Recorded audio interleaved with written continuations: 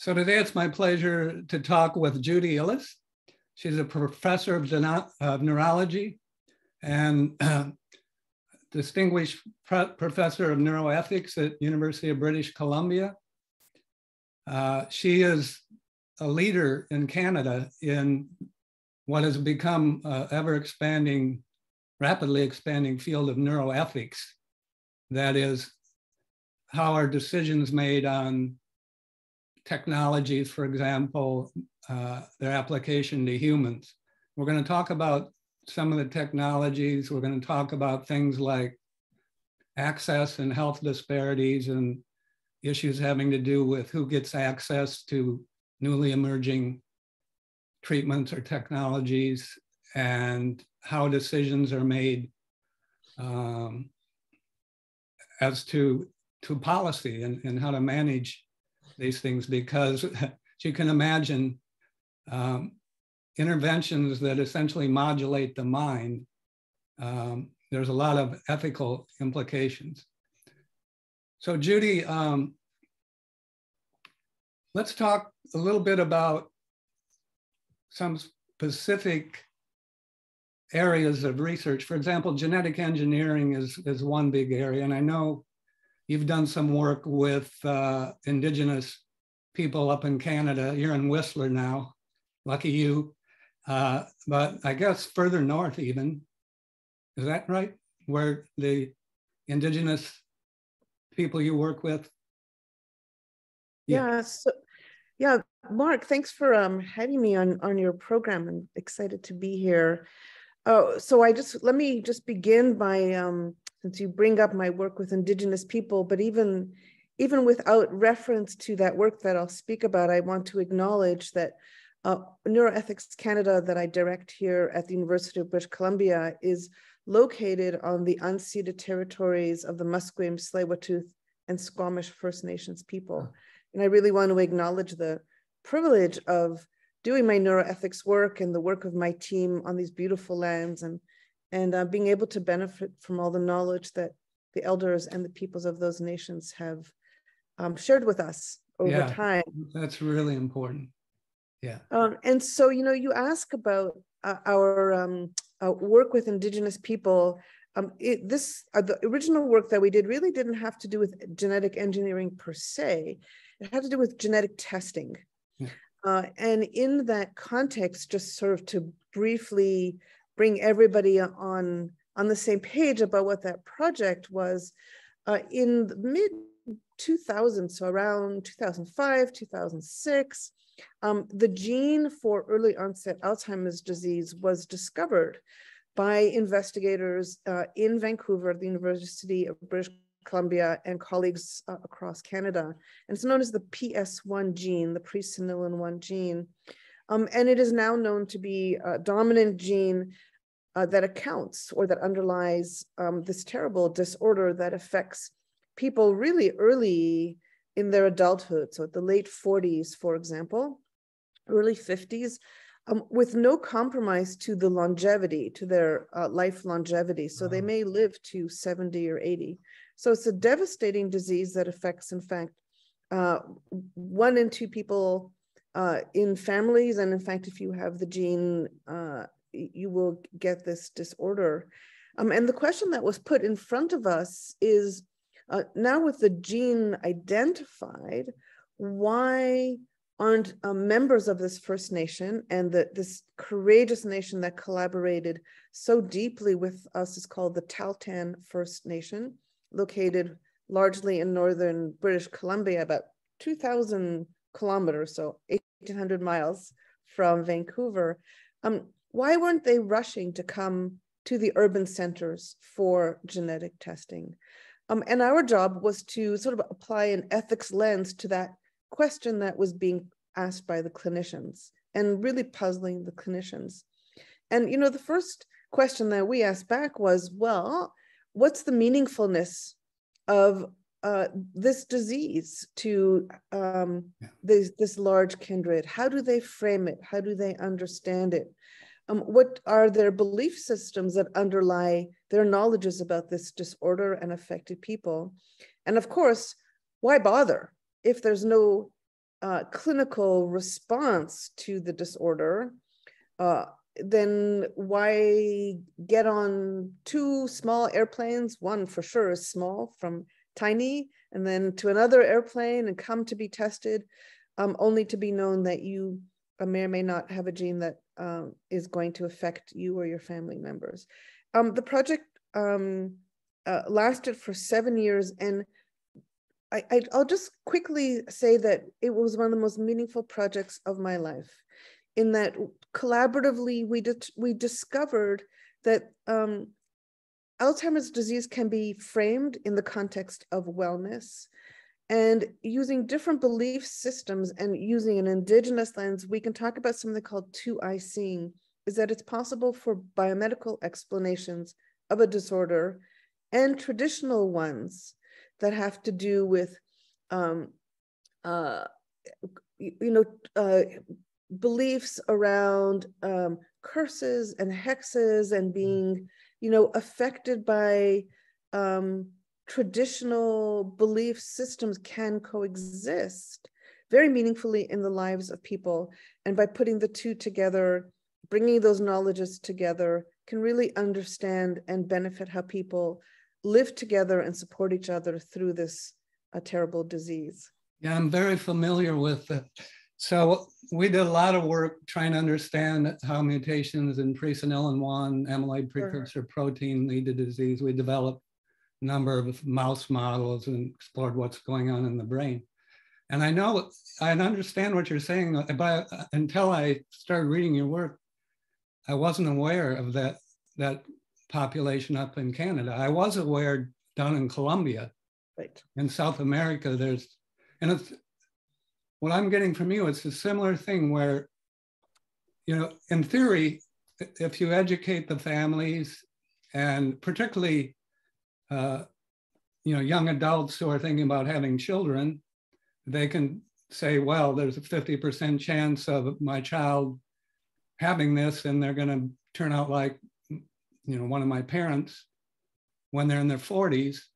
And so they could decide, well, maybe we can adopt. There's also a technology, and again, with this group, the education part is difficult, I think, given all these historical thoughts about these kinds of diseases, but it is possible to do in vitro fertilization and embryo selection, so that the woman could ensure that her child does not have the mutant presenilin-1 in that case. That is possible with current technology, but it requires education and some ethical considerations.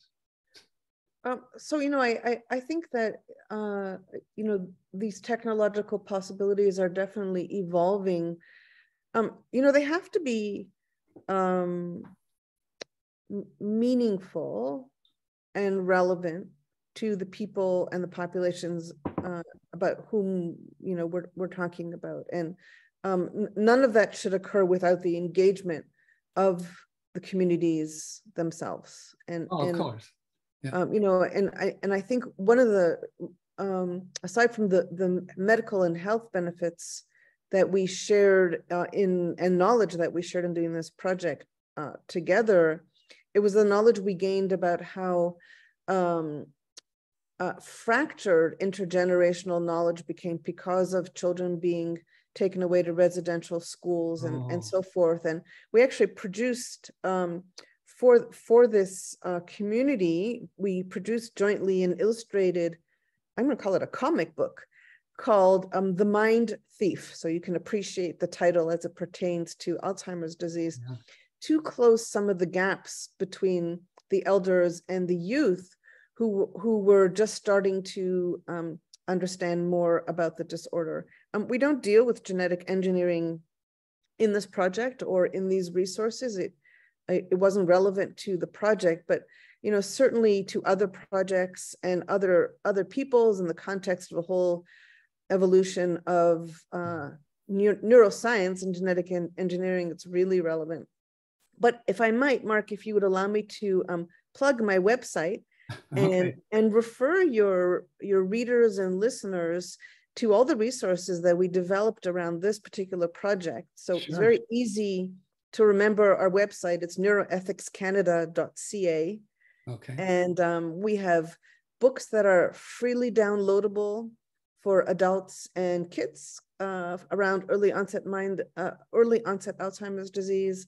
We have some infographics, and we also have a beautiful video that we shot on location with our Taltan collaborators. Yeah. So we're very proud of that. And I would invite everyone to who's listening and viewing to have a look at some of those resources. There are other good things there about neuroethics as well, which hopefully I can talk about as we go on with your program. And of course, these same kinds of ethical considerations apply to other inherited neurological disorders. There are Parkinson's disease, there's mutant genes, Huntington's disease, which is purely genetic, and so on. And yeah, it'll be interesting to see how this evolves in terms of, because again, in theory, it is possible to eliminate these across generations in the future, but there has to be, the people involved have to think this is a good idea and something they want to do. Right. All right, so let's back way up. You didn't start out in neuroethics. You did some basic neuroscience research at Stanford, right? Your PhD was at Stanford? That's correct. Yeah, that's right. And what got you interested in neuroethics? Oh, I love that question, Mark. Thank you for asking it.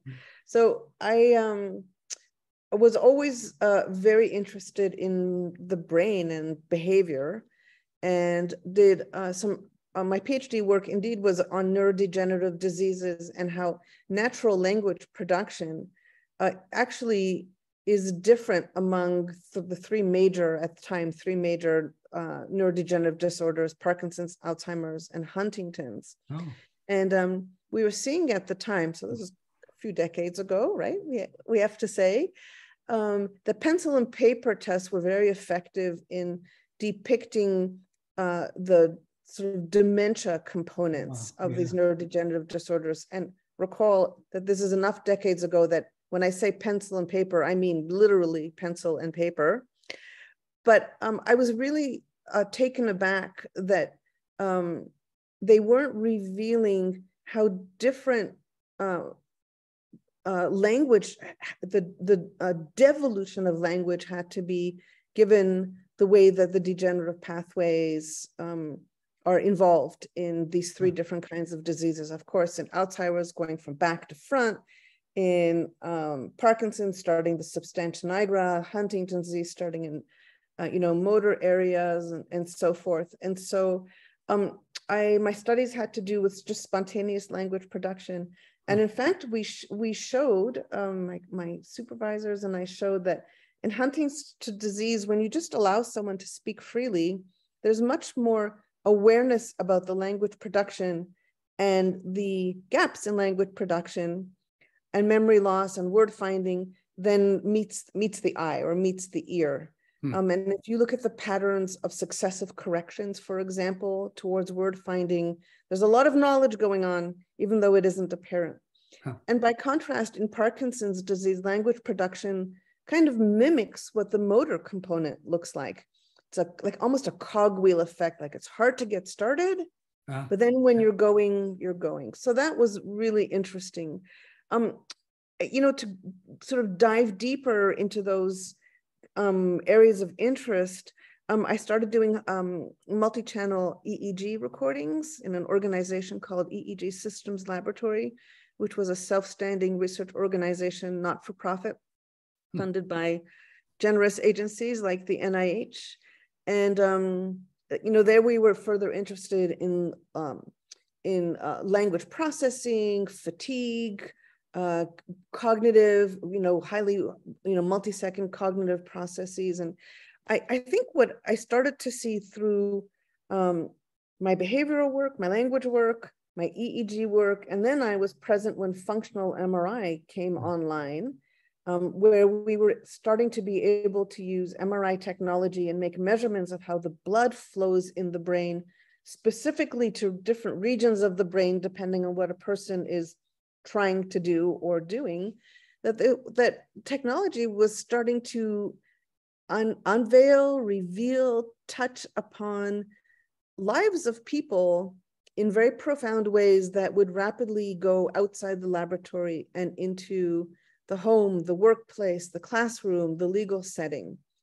And there were a few of us who started to really feel that thinking about the ethical implications of these advances needed to start coming from within the neuroscience community and not just rely on our, however brilliant philosopher and legal scholars really on the outside of the field. Yeah. And the work started at the University of Pennsylvania, led by Art Kaplan, for example, and Paul Wolpe at the time. Martha Farah was there. Steve Hyman was at Harvard. Hank Greeley and I were at Stanford, and we started to engage in a discourse around what would the ethics of neuroscience look like as driven by neuroscientists. Yeah. And that led to the pioneering efforts to create this field called neuroethics. And we formalized it in 2001 at a meeting where UCSF and Stanford got together on the West Coast, the beautiful West Coast, with 100 people from different disciplines, including philosophers and legal scholars, but a lot of neuroscientists, supported by the Dana Foundation, and all who came together to really think about this question: what does ethics in neuroscience look like from the inside out?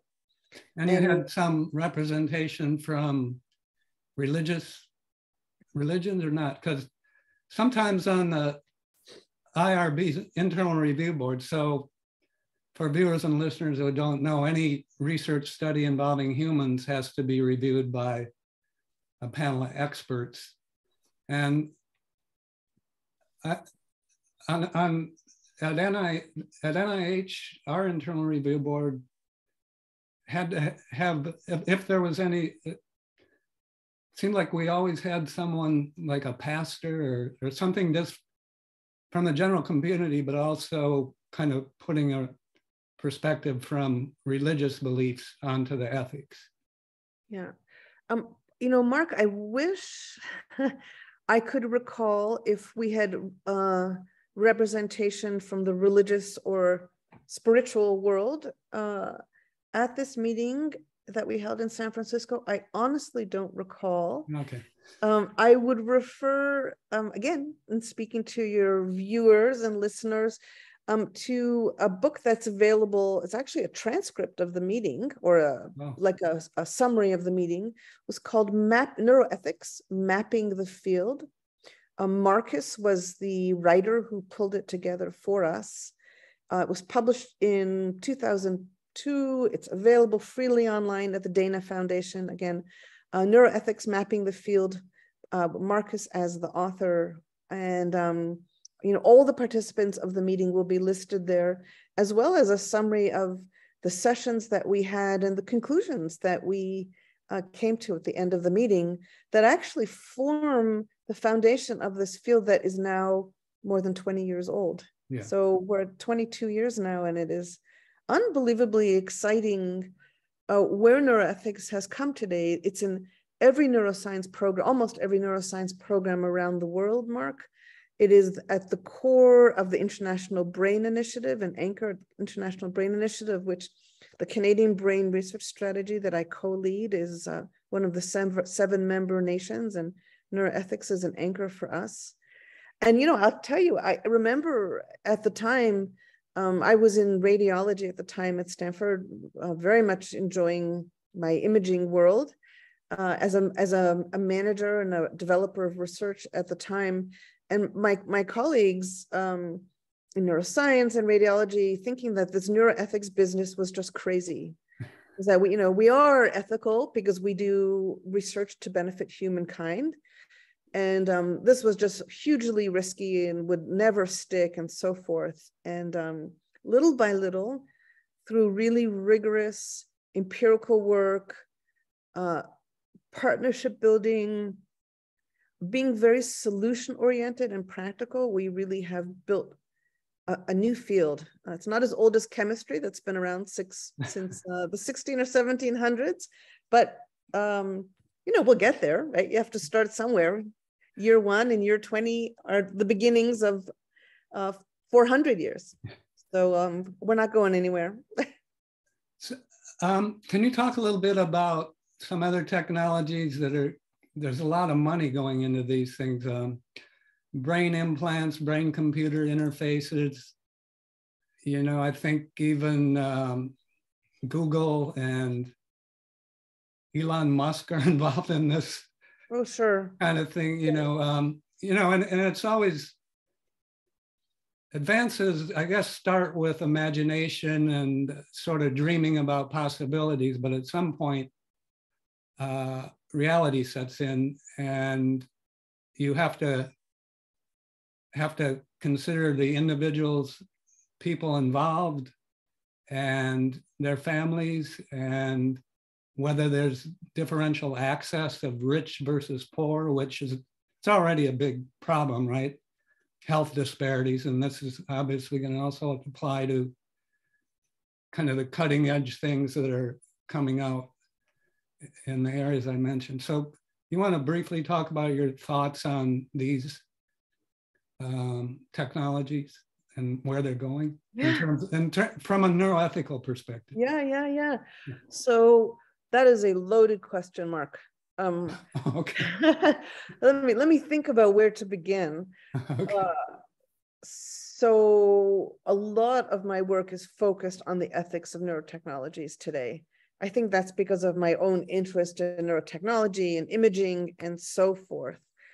We are definitely seeing interest from the big companies in neurotechnologies, both around imaging the brain. So that is, pulling signals from the brain to understand what a person, what parts of the brain are underlying maybe what a person is doing. Mm-hmm. People love to be able to record what people are thinking. There's some early work that suggests that aspects of thinking are possible, although I will hold firm that we will never really be able to ever monitor what somebody's thinking if that person doesn't allow the technology to do that, because I don't think so. Thinking and mind, what's going on in the mind, is mysterious. There are 100 billion neurons in the brain, nerve cells, and 100 trillion synaptic connections.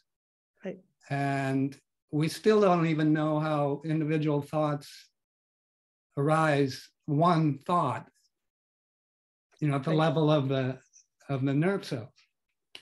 But talking about interventions, and I see you did some work on epilepsy and the neuroethics, and that makes me think of Wilder Penfield, right? Wilder Penfield. A great Canadian. Great Canadian, very famous. And he would, patients with epilepsy, back then they did a lot of surgeries to try to remove the region of brain tissue where all this aberrant activity is occurring. And while he was doing these surgeries, he would put stimulating electrodes in kind of different regions, or trying to find what region cut out. And then these people were not under anesthesia, and they would like spontaneously say, "Oh, I just saw my wife come in," or something. And that was the imaging, the brain imaging. It can tell you, oh, this brain region is active, but it doesn't really tell you at all what thoughts or representations of things are actually encoded and stored there. Right. Yeah. Right. So, I think that's so true. And, we're so proud of our Canadian history around leadership in neuroscience and neurotechnology. I actually think Wilder Penfield was born in New York before he became Canadian, but that's beside the point. But, in today's contemporary world, I think we're faced with the challenges of big companies wanting to get into the mind reading and mind control business. I think science fiction is great. All the power to these companies that have the resources to put behind those kinds of efforts. Like, who's going to push the innovation envelope if not companies that are, super rich and have no holds barred. But I think we have to remember that there is a futuristic, there's like the futuristic envelope, and then there's the envelope of today. And I think what's really important is that we don't let, the science of the future, science fiction or science reality, whatever it may be, interfere with our efforts to really help people today who are really suffering from brain and mental health disorders. Yeah, I agree. And so I think about people with, depression and obsessive compulsive disorder, young women with anorexia nervosa, terrible eating disorder. These individuals with, mental health conditions are being tested today for technology that has been proven to be effective with Parkinson's disease. That is, putting implants, brain implants, electrodes deep into different areas of the brain to help curtail or suppress a brain activity that is leading to behaviors that really adversely affect people. Mm-hmm. Clinical trials are going on. Results, vary from condition to condition. These are very complicated conditions because no one is just their brain, right? Each of us is us with our brains, but in context of the whole world and people and resources and everything in which we exist. So, our medical interventions can only do so much. Yeah. But the hope there is tremendous. We also see, we were talking about Parkinson's disease, helping, the movement, the tremors that occurs with Parkinson's disease being helped by these deep brain implants. I have to make another plug for my work on epilepsy, because just tomorrow I'm with my colleagues, I'm releasing a film called Seizing Hope, High-Tech Journeys into Pediatric Epilepsy.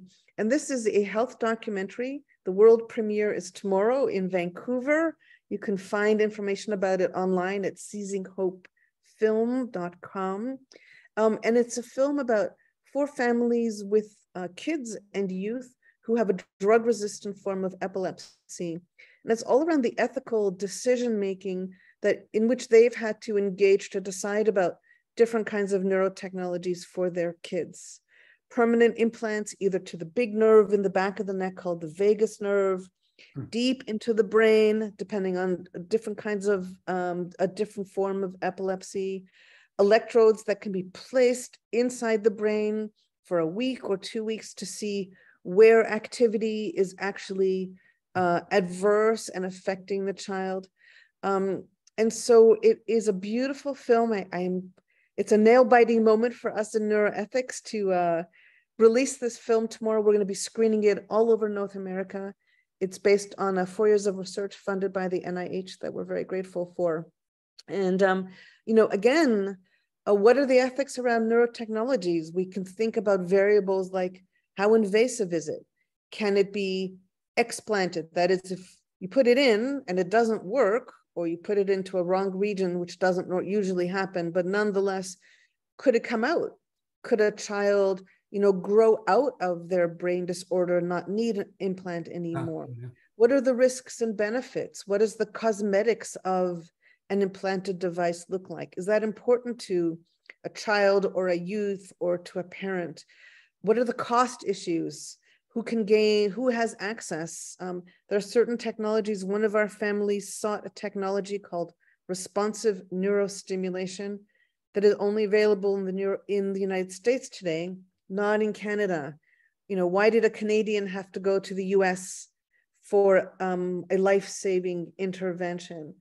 One of our other families had to travel from one province in our country to another for a certain kind of imaging technology for her child. How is that possible? Why don't we have resources available to all people who really deserve equal access to healthcare under principles of human rights, distributive justice, everyone's entitled. And then we loop back to, access to healthcare really for all citizens, whether they live in urban areas, Mark, or whether they live in rural and remote areas, like the people we were speaking about early on in this program, who live far away from an urban health center. How can they gain access to technologies to which they are entitled and to which they contribute through tax-paying dollars and so forth? And all these factors fall into the neuroethics space, and that we deal with on a daily basis, and we hope to make a positive impact with. Can you talk, you've also done a lot of work related to trying to enhance the communication between scientists and the media on the one hand, and as you know, and I think hopefully a lot of people know, the headlines of new findings that are in a newspaper or now on the internet, the headline often is greatly exaggerating what the actual scientific advance was and its implications. And this has been caused a lot of problems, I think, over the years. Because what happens is that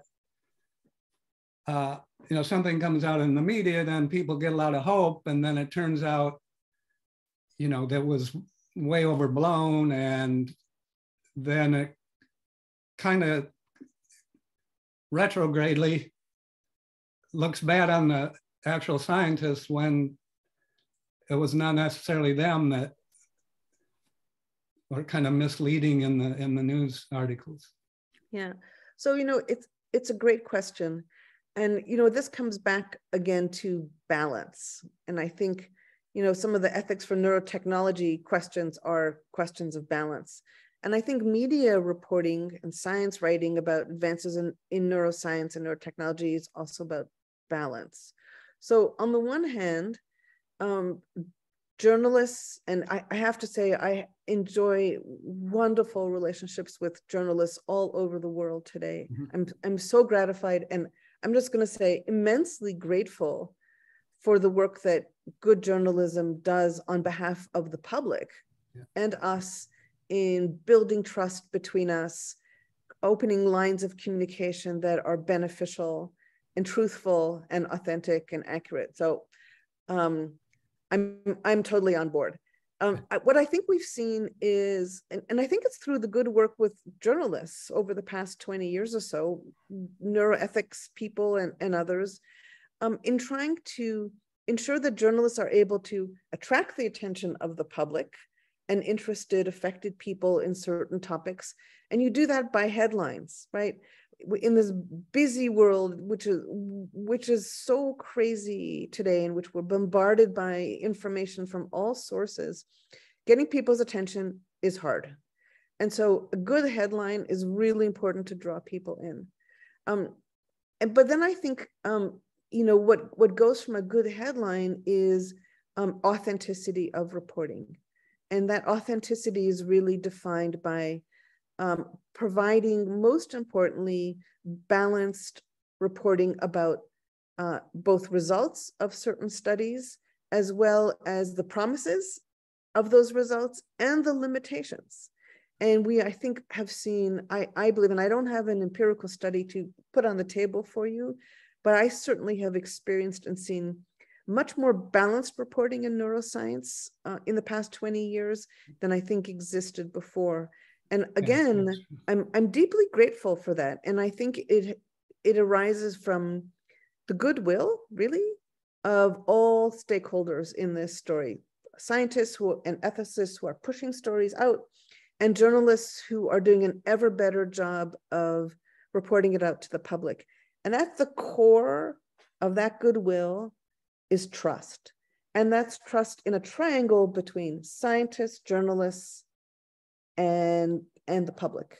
Yeah. And we also know that the public's opinion is super important in shaping public policy. Yeah. So if the public has a distorted opinion or understanding of something, public policy is not going to go the good way.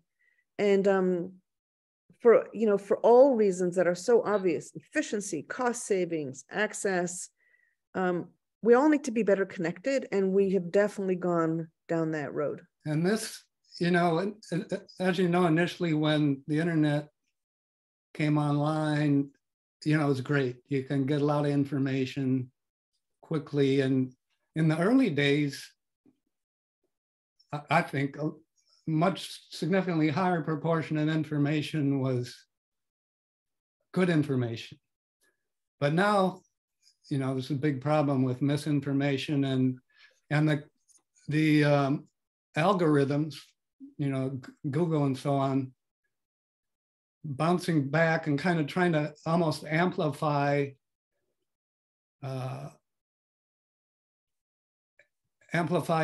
discord, but in some ways, and unfortunately, amplify misinformation.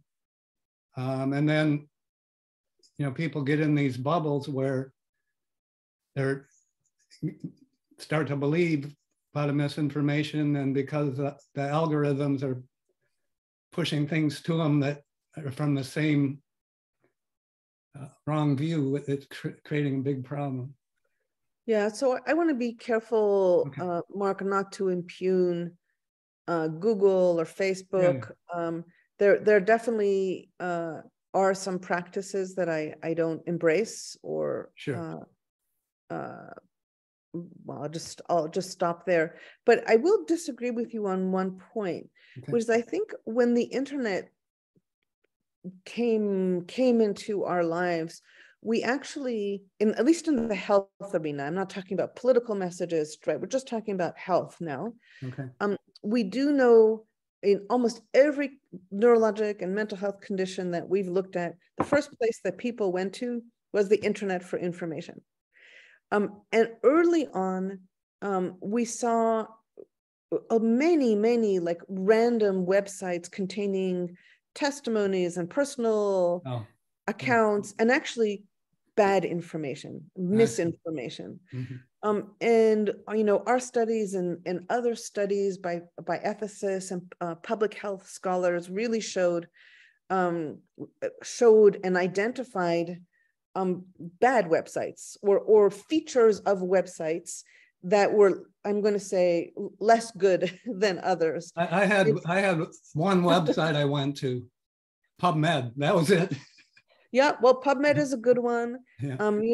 Many of the hospitals and the NIH, of course, puts out very authentic information. Mayo and Clinic and so on. Yeah, absolutely. And so I think where there isn't a financial interest on behalf of the website holder and no conflict of interest, we know those sites tend to be really quite good. Yeah. And where a viewer or a searcher might find a website that has a commercial interest, I think what we've shown is that it's important to ask multiple questions about the veracity of information there. Yeah. And I feel as though there's the health information that's online is actually better than it was originally, not worse. Now, you raised questions about political messages, fake news, misinformation. There is a lot of that. But I think it's in a different category that I don't think is in the scope of this conversation. That's very important. Well, I'm thinking about the COVID and the vaccine misinformation. There was, at least on our side of the border, this kind of amplification of the vaccine's going to hurt you, and or you don't need the vaccine, and that. So that's a recent case where there was some issues, at least down here. Yeah. So, while I think it's important to respect all views that come to the table, I think ultimately people's actions should be based on science and evidence, not on belief systems. Yeah. And where science and evidence support, for example, the beneficial effects of vaccines or masking or isolation for the time that we needed it. I think that's what should drive people's decision making. Yeah. Now, you mentioned industries that are money-making industries, and two that come to mind are the pharmaceutical industry and also the food industry, processed food. And, you know, in my mind, there's some serious problems in both in terms of money driving decisions. The FDA approved, this is one example some people may have heard of in relation to Alzheimer's disease. They approved a treatment, which is a monoclonal antibody against the amyloid protein, that the clinical trial data, when it was looked at by the experts on the panel, didn't really look like it helped the patients at all, but the FDA approved it, you know. And this is one area where my son worked at the FDA for a couple of years as a post-bac fellow after he got his bachelor's degree, worked in a lab there. I went to visit there. And in contrast to our laboratories and buildings, either in Bethesda or in Baltimore, NIH, which are just kind of plain. Down there, they have marble hallways and so on. So the FDA actually gets money from the pharmaceutical industry. So I view that as kind of a big conflict of interest. I don't know what you're thinking on that is.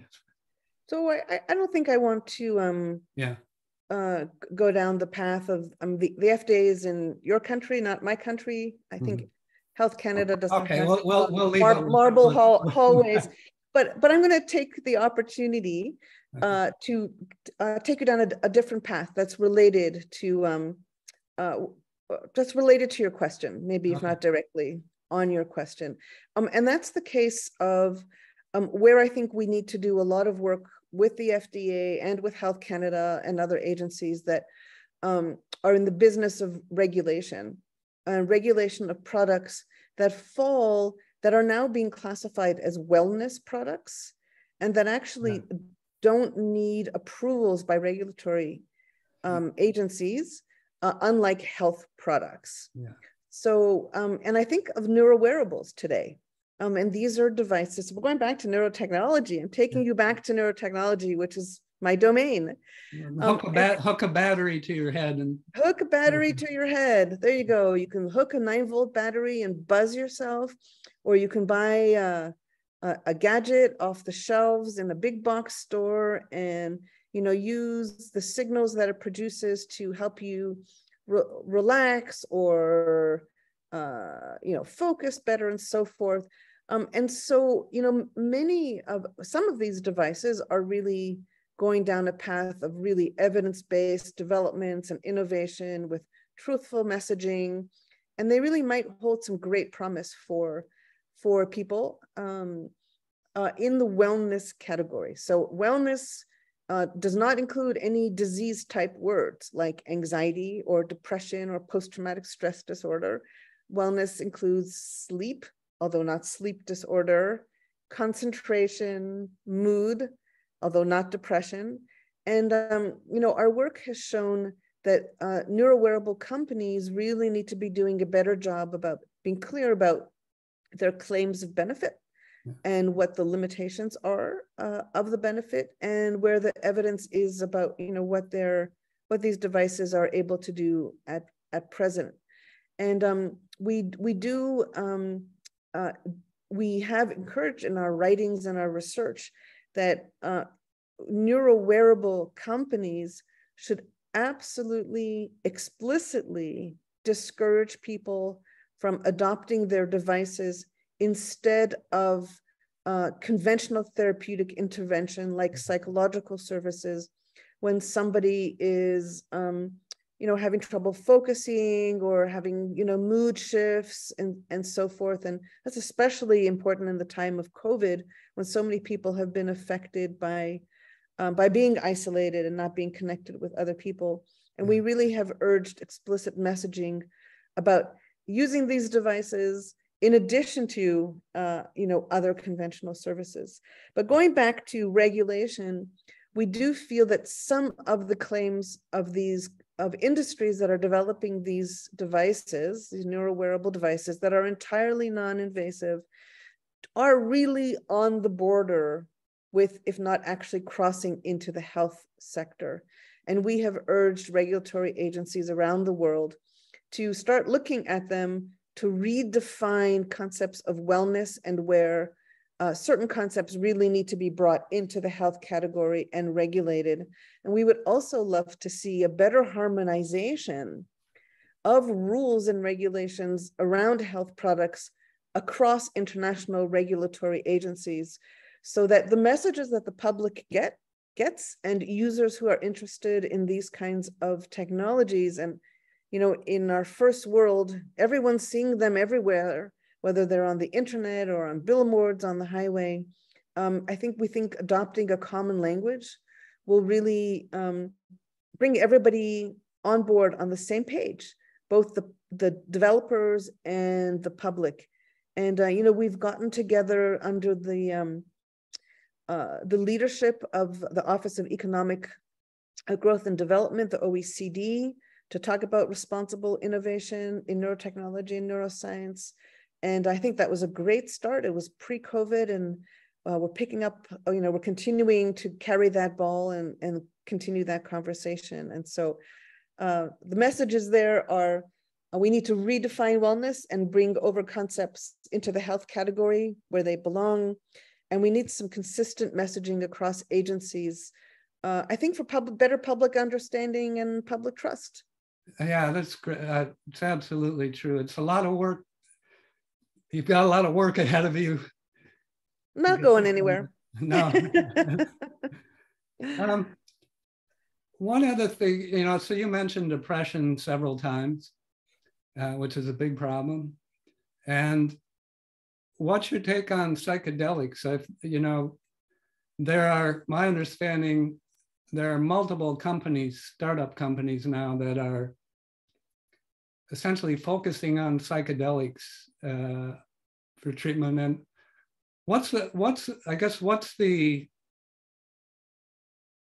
so marijuana is legal now in Canada, true? For recreational uses, yes. And what about psychedelics? I don't believe it's Mushrooms, legal. yeah, no. But there's been multiple clinical trials showing quite impressive results in people with severe depression. And it's, I think, a really interesting area. Well, why would we be surprised? Indigenous people have been using psychedelics since time immemorial. Yeah, that's right. And so the colonialists and settlers suppressed it for whatever reasons motivated them to do that, and motivated lots of other things that they did that were not necessarily beneficial for people. But I think bringing it back needs to happen through proper scientific and clinical trials and oversight. You mentioned institutional review boards or ethics review boards to ensure that studies are done properly. People are protected. No one is coerced into a study they don't want to be in, and that benefits are always maximized over risks. They're moving to legalization in Washington, D.C. has legalized psilocybin, magic mushrooms. And my understanding is the state of Oregon, it's, I guess they made it, they decriminalized it. So I'm thinking it won't be long, and these are a lot of people be using it. So yeah. So then it gets, there's certainly, we're seeing a lot of interesting new and old movements in the United States, in your country, that of course are dividing your population tremendously, and all need proper attention by well-meaning people, both in the public community and the community of scholars. Yeah. Not to provide. Yeah, and this is a good example of why it's very important for scientists and the regulatory to really communicate to the public better. Oh, absolutely. It's really critical. Yeah. Okay, we're getting close to the end of the time now. And I guess one final thing is you mentioned children with epilepsy that doesn't respond to drugs, and that's a terrible situation. There are many disorders in children that cause a lot of problems. Cerebral palsy, Down syndrome, autism spectrum disorders. And so I think this is a very important area, is ethics of helping children and helping their parents. And then when you get to treatments, obviously, in many cases, these kids are too young to give formal consent. And so their parent is having to make a decision about some treatment and whether to have their child do that. And I think that whole area is a very important thing for children. We've done a lot of work on how exercise and fasting affect the brain, and childhood obesity is a big problem. And there's really strong evidence now that children with obesity, they perform more poorly in school. And, some people might say, well, that has to do with their perception of themselves and so on. But there's actually studies showing that on average, these children with obesity have smaller hippocampus, brain region very important for learning and memory. So lack of exercise, excessive calorie intake, it's not only bad for adults, it's very bad for kids. And so I think neuroethics is important. How do we, one, educate parents, and two, help the parents interact with the schools and so on, to help their child not only have more general health, but better brain health, and therefore reach their potential. Yeah. It's another great question. Thank you. So couple of things, 3 things. I hope I remember them all at this point. One is that the Canadian Academy of Health Sciences just published a freely available online, what we call an assessment in Canada, but a report on autism. And I really, it's available online, Canadian Academy of Health Sciences, was just published a few months ago. It's a marvelous modern view on autism, with a lot of engagement from people from the autism community. And I invite everyone to have a look at it. Number one. Number two, so much of my work today is to translate the work that I and others do in the laboratory to the public.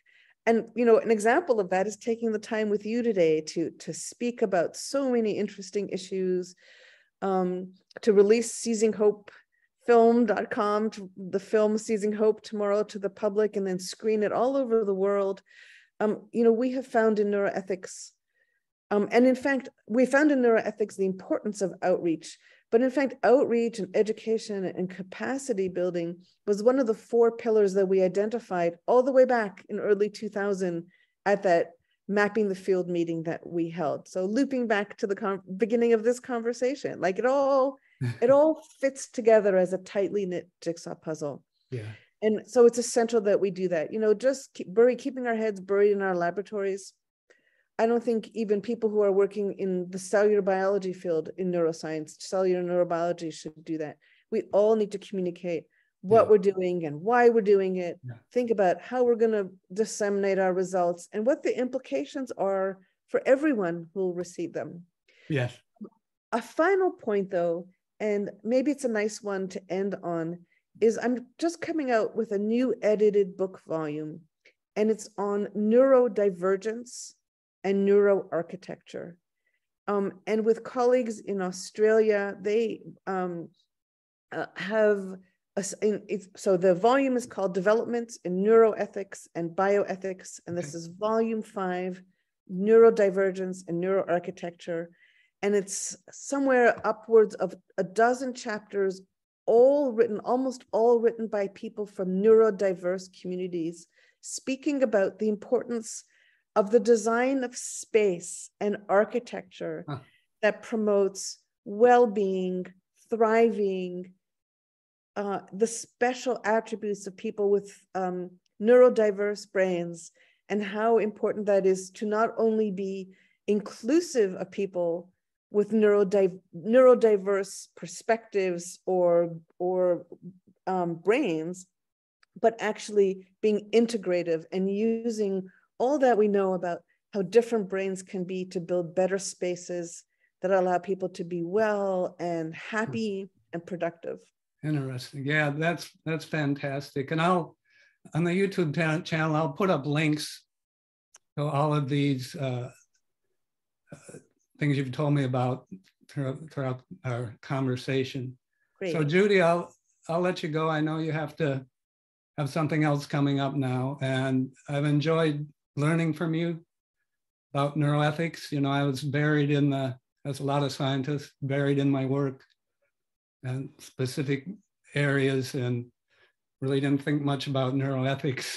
I think that's true, but now they do have, like Johns Hopkins, where I'm at now, they do have some training in neuroethics for their neuroscience graduate program, and I think other programs. So I think that is rapidly expanding, educating people, you know, from budding neuroscientists from an early part of their trajectory about neuroethics, so that they can always kind of keep this in mind as they're going through the daily grind in the laboratory.